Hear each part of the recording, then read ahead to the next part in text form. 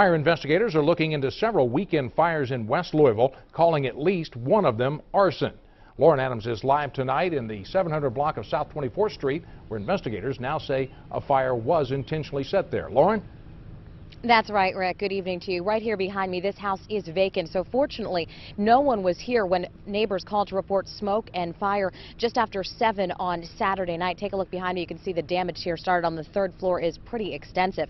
Now, arson investigators say it is a disturbing trend and a crime that could be linked to other fires.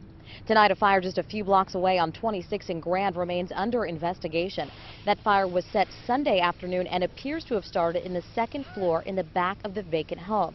It was so windy, the flames actually spread to a nearby church where the pastor tells me 30 people were inside worshiping at the time. Then just blocks away on 24th Street the previous night, the fire we mentioned just moments ago. That has, as you said, Rick, been ruled an arson, and we know it was started on the 3rd floor of another vacant home.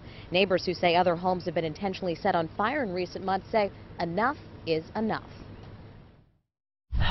It's just frustrating that you don't know who done this and you can't do anything about it. You know, it's done now. Now, as we mentioned, Rick, there have been other fires intentionally set in this area in recent months, and tonight investigators are looking to see if they are possibly linked. Anyone with information is asked to call 574-3721. Reporting live in the West End tonight, Lauren Adams, WLKY News.